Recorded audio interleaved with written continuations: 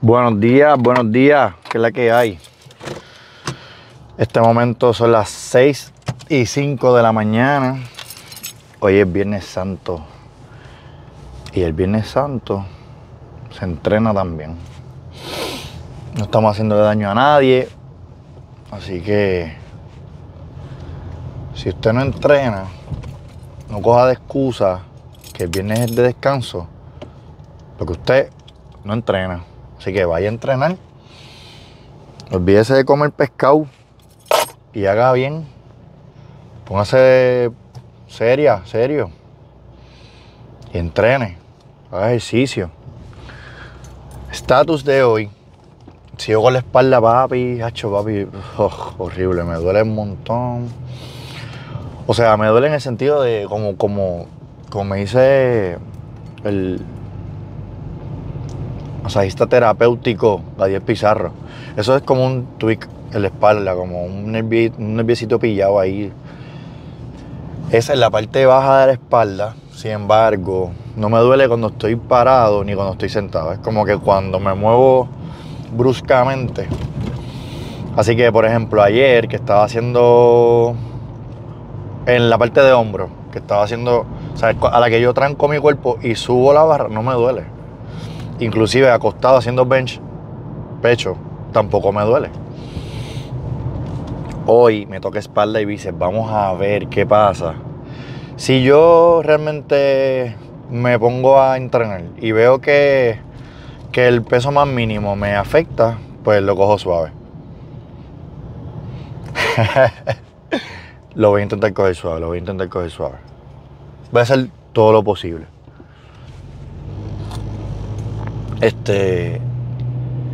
Hoy también voy a entrenar porque tengo varias personas del personal training que quedamos en vernos. Así que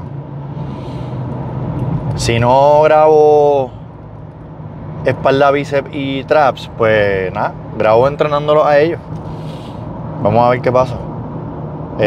Por lo menos confirmados tengo 1, 2, 3 personas confirmados. Hay dos stand-by, 3 stand-by, 4 stand-by. Hay como 4 stand-by y 3 que van seguros. Pero los stand-by yo creo que no van a llegar. Son personas de lejos. Hay personas que vienen de lejos, canómanas. Y hay otros que son de aquí cerca, pero son medio vaguitos. Pero no. Oye, es Viernes Santo. Y llevan toda la semana entrenando. No es como que esas personas están quitas. Así que, obviamente, si usted lo que quiere es verse normal, bien, o sea, no, vamos a decir fit, definitivamente coja hacer Viernes Santo. Pero mañana es sábado, mañana puede entrenar.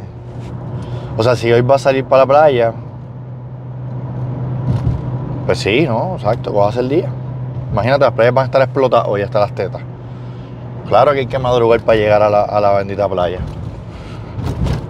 Sin embargo, los que no vamos para la playa, pues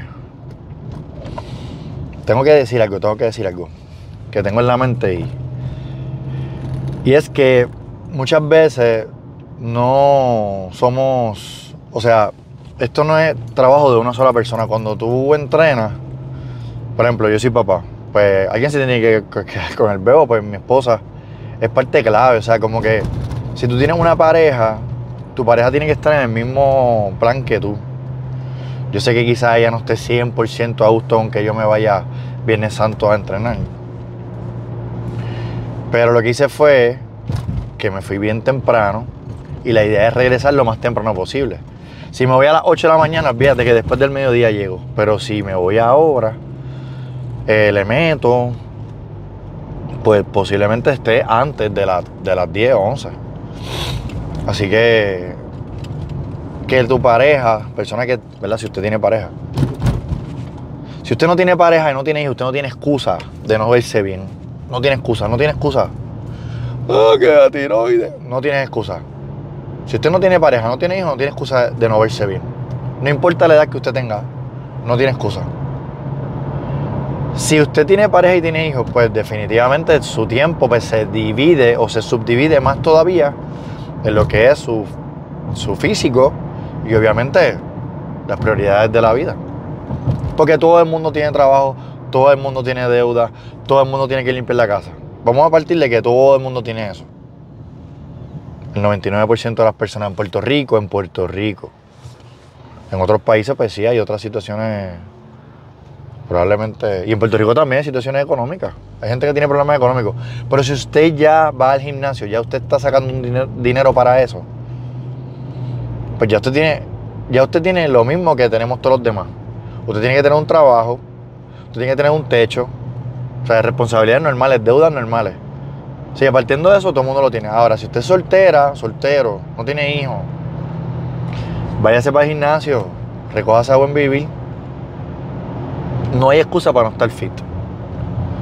O para no comenzar ese journey, obviamente. Si no está fit, pues comienza. Así que me fui ahí en un viaje. Hoy, espalda, bíceps, traps, si la espalda lo permite. Si no, relax, me pongo, obviamente, me entrego al personal training full. Y en vez de estar mirando a los muchachitos de lejos, pues me les pego un poquito más. Yo soy de los que doy la programación y le pido a los clientes, ¿verdad? Que la lean de antemano, que la vean y que me hagan preguntas. Muchas veces cuando yo programo, le envío videos adicionales. Hay una aplicación que es la de True Coach y le envío videos, o sea, para que ellos tengan una idea de cuál es el movimiento. Si nunca lo han hecho, que lo dudo. Pero si nunca han hecho movimiento, pueden ver el video. Y con todo y con eso yo les digo, días antes de la programación, me llama o me envía un audio por WhatsApp. Y me preguntas qué tú necesitas, qué dudas tienes, si algo no te hace lógica, pregúntame, si el peso no te hace lógica. Hay unos que lo hacen, otros que no. Otros que esperan el mismo día a entrenar para decirme, mira, yo no sé lo que significa esto. Pues cabrón, me hubieses dicho el día antes porque ya hoy no te puedo resolver. Ya hoy yo estoy dando clases o estoy en otra cosa o estoy con mi familia. Por eso yo le pido a ellos que lo vean de antemano. Días como hoy, que son bien, esto es bien irregular. Hoy no hay clases, hoy es ir ahí al gym ¿verdad? Cada uno con su programación. Pues hoy sí, definitivamente se aclaran todas las dudas vida y por haber.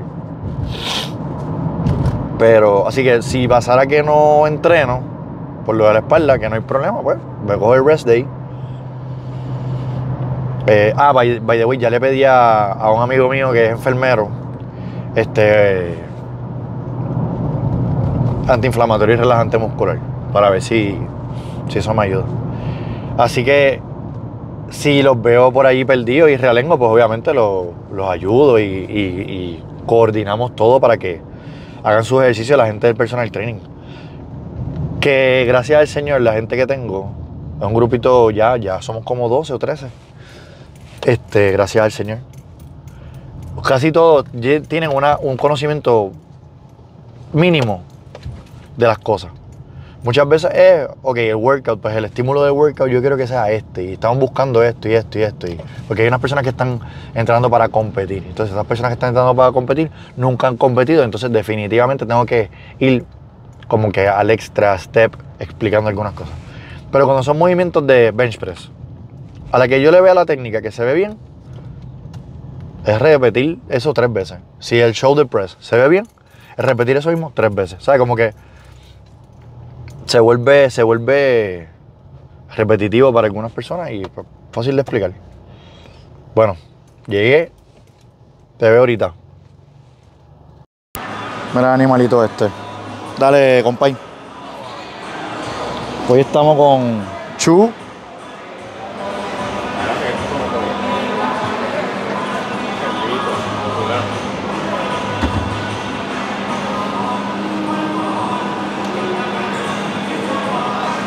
Como yo me joda la espalda por culpa de ustedes. Yo estaba en 9 y ustedes cabrones le metieron 10. Para qué, pero meter el 9 está bueno. Este es más complicado. ¿Tú crees? Ese por lo menos el cable que ayuda, ¿verdad? Este es como, para yo tengo como carne, ¿verdad?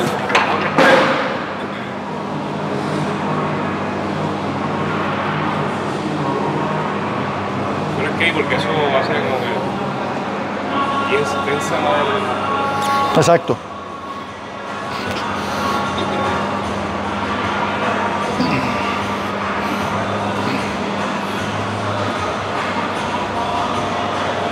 Bello. Pero siento como que un poquito ahí. Bueno, vamos allá. ¿Cuánto le subió este exagerado? ¿Cuántos le subiste? ¿Cuántos? Llegué. ¿Me quieres lastimar? Llegué. ¿Estás bien? Sí. ¿Igualaste el anterior? Esa espalda baja ahí. Me voy a joder la espalda, ¿verdad? No, esa espalda baja ahí. ¿Qué no? ¿Qué tú usas? No, No, lo que quiero es ver que tú me ibas a decir. Es verdad, es la parte de arriba. Mucho menos, pero... Mira, Tania, enseñando el culo ahí en el video. Ah, eso.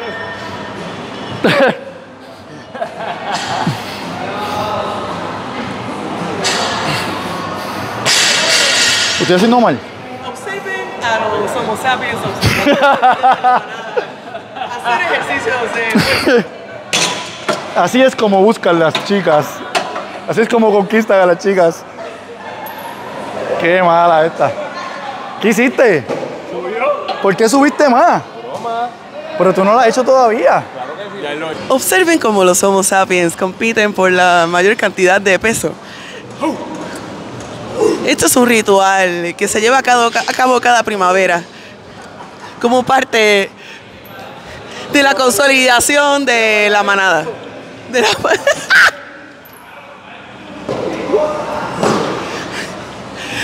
Como parte de los rituales de apareamiento de la primavera. Gracias, Tania. Está bueno, está bueno. Acuérdate que yo estoy... 3.5. Está bien. Es más que... Pues ya se acabó. Estaba en 2.20, ahora tengo 3.5. O sea que subiste 15 libras acá y 10 libras allá. Excelente, muy bien. Vamos. Estamos en el segundo workout, o sea, el segundo movimiento de espalda de hoy, que es row. Ya tengo náusea y todo. No sé, me dio náusea esa mierda.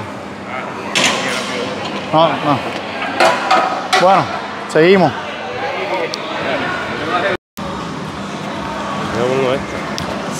De hecho, te para acá para que te vean ahí. Sí, pero este calentó con 2 platos. Sí, no, exacto, el calentamiento. Mira, me lleva. Explica ahí que tu calentamiento fue con 2 platos y el mío de eso fue con 1. Sí, pero está bien, Yuri. El calentamiento mío fue con 2 platos. No, con 1 plato. El mío. El tuyo, con 1 plato, el mío con 2. Así que yo llevo 2 y este es el segundo tuyo. No tiene la espalda lastimadita porque yo sé que si no hubiese cargado 5. Este es Víctor el Destroyer. Uy, ahí lo sentí. ¿Cuánto lleva? Voy yo, Basto.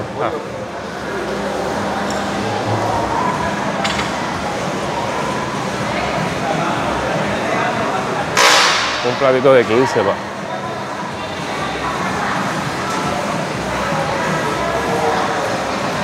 A la mía.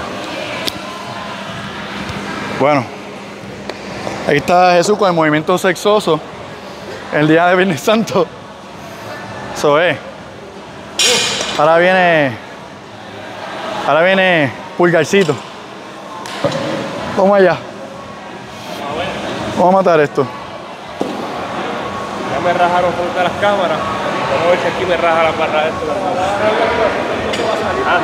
Dale.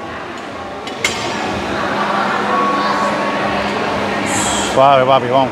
2, 3, 4, 5, 6, 7, 8, 9, 10, 2 más, 11, 1 más, 12, bien. Sí, no, controlado. Te iba a row ahí para vacilar. Bueno, vamos. Este videito va a durar un poquito más, pero nada, lo editamos.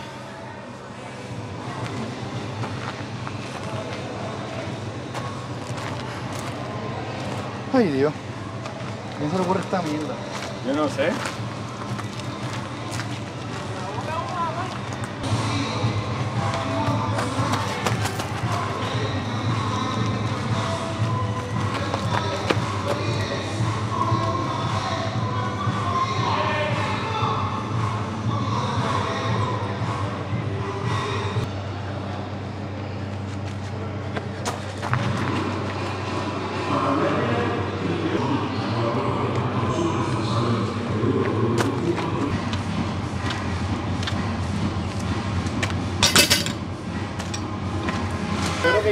fría la leche y la pusieron a enfriar.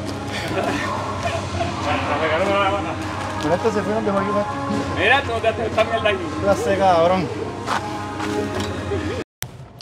¿Qué es la que?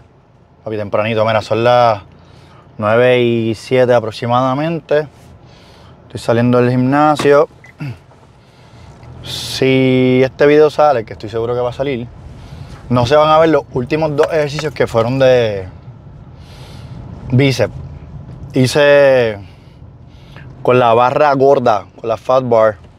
Hice con un plato de 15 en cada lado. Hice 12 repeticiones, 3 sets. Quería trabajar con una barra curva, con un easy bar. Y hacer este bicep curl también. Así que encontré la del cable machine y la puse con los 2 hooks. Y entonces 7 con el agarre abierto, wide grip. 7 con el agarre bastante neutro en medio. Y 7 con el close grip aquí. Entonces se podría decir que es lo mismo porque una es fat y la otra es finita, pero definitivamente se estimula el bíceps de diferentes maneras. Igual el forearm, que es esto que está aquí, ¿cómo se dice? Se estimula en el fat bar, bien cabrón. Y me fui con los muchachos, ¿verdad? Ya que estaba entrenando con ellos dos van a competir en una competencia, valga la redundancia, categoría beginner. Jesús y Omar. Así que lo que vamos a hacer es que vamos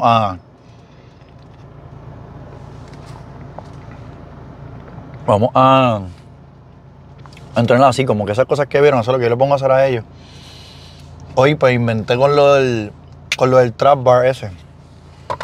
Como llevarlo de un lado a otro, papi, pero en verdad yo creo que me fue la mano con el peso. Sin embargo, como éramos 3, pues en vez de ir y venir un tramo entero, pues lo que tú puedas, lo que yo pueda, lo que el otro pueda, así, papá. Y al final, cuando sacamos la cuenta, cada uno hizo 3 tramos. En 400 metros, cada uno hizo 3 tramos, así que podríamos decir que hicimos 100 y pico de metros cada uno, probablemente, lo cual está súper bien. Y los 3 tuvimos el mismo estímulo porque realmente la soltábamos cuando en verdad ya el grip estaba fallando. Así que los 3 nos fuimos con el mismo estímulo, lo cual estuvo súper bien.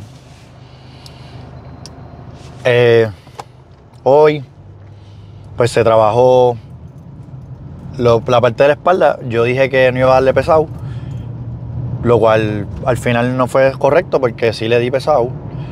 Sin embargo, cuando fui al T-bar row, que siento que fue el movimiento que ¿verdad? Que me lastimé yo mismo la semana pasada, pues obviamente le bajé peso. Y por ejemplo, Jesús, que es el más fuerte, perdóname, Omar, que es el más fuerte de los 3, él siguió subiendo, nosotros teníamos 2 platos de 45, él le metió 3 platos de 45.